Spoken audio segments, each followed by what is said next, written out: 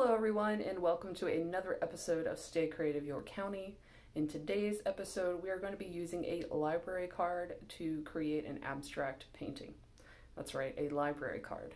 Now this library card was graciously donated to me by my sister Jessica, so thank you very much. If you don't have a library card hanging out, you could use a old gift card, an old credit card. You could even use a rectangular piece of cardboard or styrofoam. It's up to you. So what you're going to need for today's project is going to be some paints, a library card, gift card, credit card, a paint palette, and something to paint on. I'm going to be using a canvas that I got from Michaels. So I wouldn't recommend this to be used with your now current and beautiful library card from the York County Library, but you can always find something else to put in its place. Or maybe you do want to use it. Just remember, we have to be able to scan the barcode. Okay, friends, I'm not showing you the painting. We're going to get into the video and you'll see what I create. Let's go. So for my painting, I decided that I wanted to keep a limited palette. I decided to go with a very light lavender, a navy blue, a goldenrod, and a white color. I wanted to make sure I had a combination of light and dark colors. So I'm going to take my card, dip the small side into the paint, and then press that into the canvas.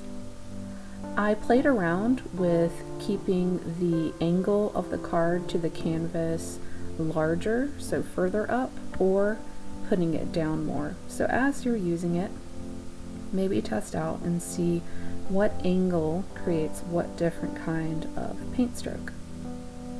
Because it's rectangular, I decided to keep the rectangular form.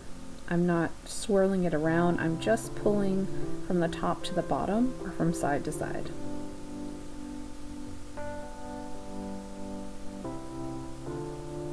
I am overlapping some of the colors to see how that would react. And also, if you're doing this, you might want something underneath your canvas. The desk that I use is just my work and craft desk, so I don't mind if it gets paint on it. I tried mixing some of the yellow with the blue color to create kind of a muted green. And then with the white, I went into spaces and dragged some of the paint into those blank areas. I also noticed that I had it oriented portrait and now I have it more like a landscape. And as you're messing with these abstract colors and shapes, you may use your card for small strokes like I'm doing in creating small rectangles of color. You may even try to curve or to pivot on one point of the card and create a fan shape. I decided I also wanted to make some lines at some point, but for now I just wanted to go in with the blocks of color.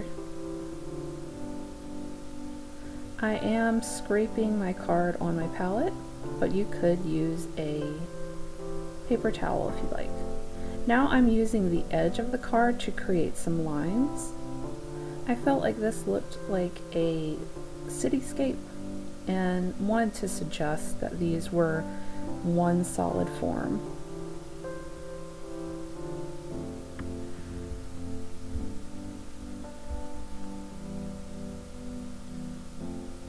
And I'm just messing around, dragging some of the paint down from that line and applying my final touches, but I think I'm good to go. And there is my painting.